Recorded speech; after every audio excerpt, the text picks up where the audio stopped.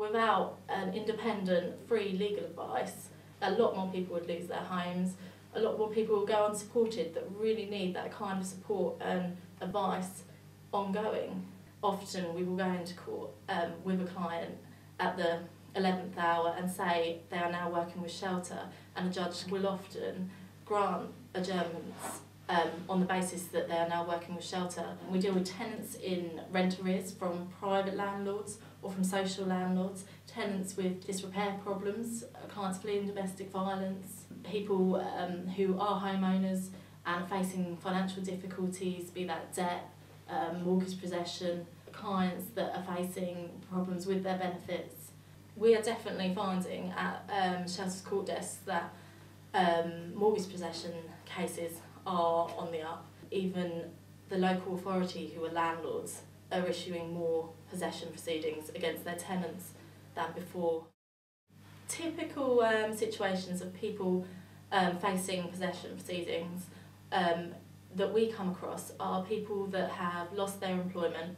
A lot of people also have been relying on their overtime, and when that overtime has been cut, everything goes a bit wrong. And also relationship breakdowns. The person left in the family home often can't cope with the amount of monthly outgoings they have to pay. The most vulnerable clients with the most support needs, either suffering from domestic violence or harassment, they come to court very upset, very distressed, with no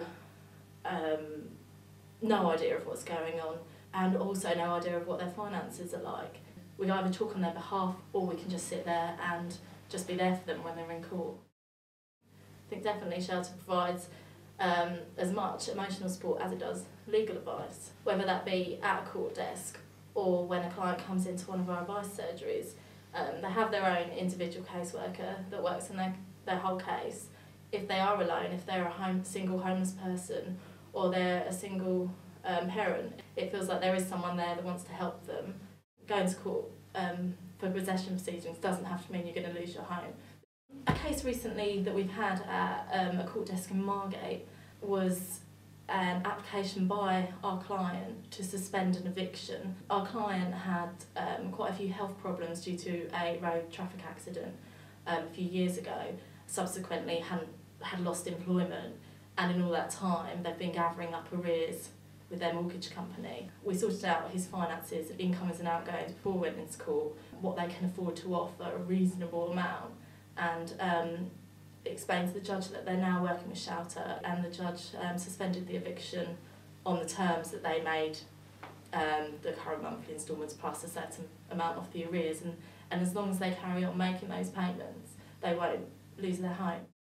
I think the most challenging thing about my job is when you see clients who you really, really feel for their situation, when they really, really have nothing to offer the judge in terms of payment, and there really is little that the judge can do legally. I've had a case recently that didn't work out the way that we hoped. It was a lady who had faced a relationship breakdown last year.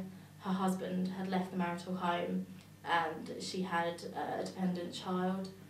Back on one wage, she couldn't manage the mortgage and gradually fell into arrears. The judge was completely sympathetic to our client, to us, but ultimately legally had no choice but to grant the possession.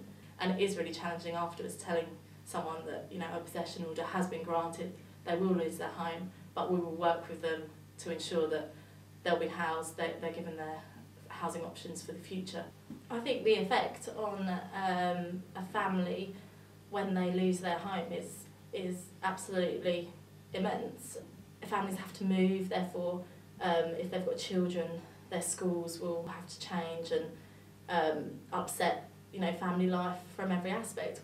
Shelter relies heavily on charitable donations, and without those donations we wouldn't be able to offer advice as we do.